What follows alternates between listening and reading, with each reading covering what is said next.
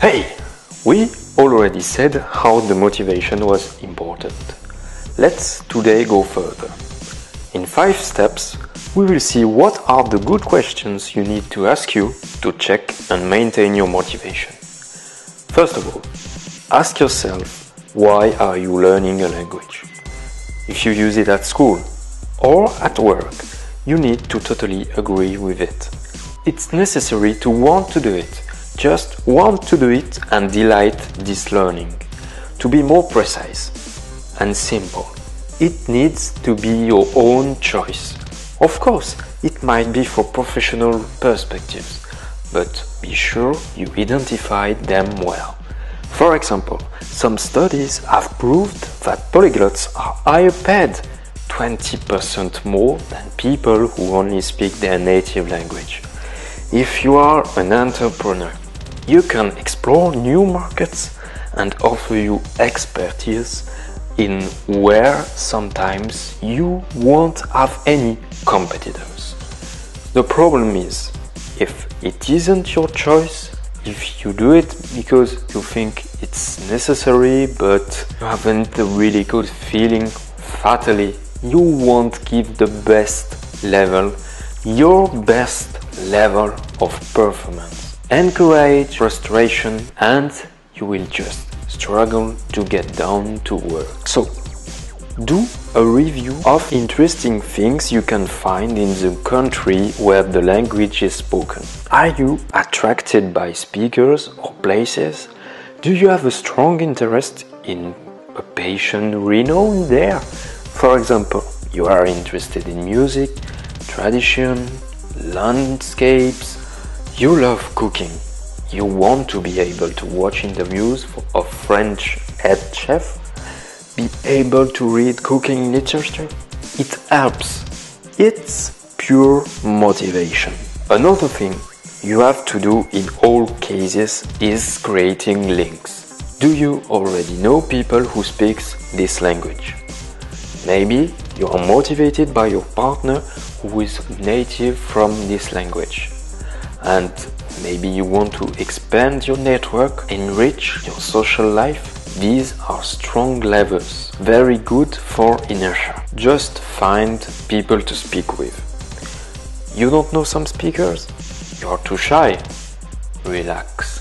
As you know, with internet you can easily write and create links with people from half a world away. And with these people who are specifically here to exchange with foreigners about any subjects. The best ground to practice is on internet. I especially recommend you to visit the website Students of the World. Pretty basic design, but interesting network. You just need to write a small ad to explain your project, describe your passion, the language you are learning, and other persons will contact you. Like this, you will see how engagement is important. Find correspondence. Tell to your friend you are learning a new language. These are implicit supports. Of course, you will practice with them. But furthermore, for self-esteem reasons, you will hardly give up. Now, what's your experience with the people you met from this country? We can also include characters from books, films or YouTube channels. Would you speak with them? Would you have a dinner with them? If the answer is yes, you are on the good tracks because it's going to be possible to do it soon. But, sorry, an important one. Are you afraid by learning because it's too hard or too much time? How do you think people who speak many languages can do? I mean people who speak 4, 5, 6 languages and sometimes more than 10. Do they have a recipe? Of course they have. But do you really think it's because they found the best books? No, the tips concern methodology. Do you remember the 3 videos I uploaded about working your memory? By this kind of tricks, you can memorize faster even if you are starting to learn. But a good methodology is a little bit more. And unfortunately, most of the time you don't find it in the learning books. In a next video, we will see it in details. But keep in mind, a good methodology runs through time organization, tricks to learn faster, motivation, as we already said, and emotional stability. By this I mean you need to be confident. You don't need to be afraid. You need to be sure of what you are doing. Okay, today I can say if you spend 20 minutes per day only dedicated to learning the language you are interested in, you will progress faster than you believe. I read several articles about how much words it was necessary to know to speak fluently. 3,000. Specialists used to say, with 3,000 words, you are able to follow 80% of the conversations. Put you in the good atmosphere, only dedicated to it, learning the foreign language you are interested in. You need to feel to be in the good atmosphere.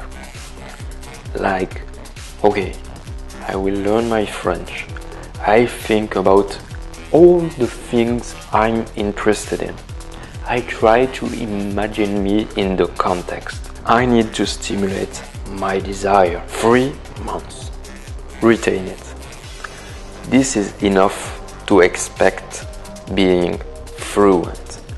In 3 months, 3,000 words, it's 34 words a day. But if you want to be independent, 1 or 2,000, trust it, it's enough to be independent, to travel, to have basic conversations, to answer to all your needs. Overall, don't think you will make mistakes. Everybody does. It's not important. You're a learner, nobody is recording you, just feel free to experiment. The only one mistake you can do is keeping quiet. Practice as much as you can. Reconsider all the difficulties as smart challenges. 34 words per day. Prove to you you are able to do it. Ask you how you can do it faster. Connect it with the conversation you are having with your correspondent. Learning a language is good for health. It brings advantages like learning fast. All your apprenticeships will find benefits if you learn a foreign language. You can also expect to be more comfortable concerning public speech. It's proved. Finally, and this is the best approach you can find if you want to be sure you will succeed, find a teacher. Maybe you already tried to learn a language by yourself. You spent many time and lot of money, but made an unpleasant constat. You weren't ready. You weren't really able to practice. Speakers were not understandable, and you weren't comfortable to express yourself. Find a teacher you will meet at least every week. With him you will speak. Again, about self-esteem reasons, you will do bigger efforts and easier. This is reassuring, ideal to preserve motivation, and cheaper than what you think. Having a such referent helps to earn time. With him, you will speak regularly, evolutively, and the teacher is here concerning clarifications and questions you will have, of course, but the efficiency is much more regarding the work you will accomplish. Your motivation and your evolution won't be the same with a teacher. You have to look to a teacher who is above all a coach. Have a nice day.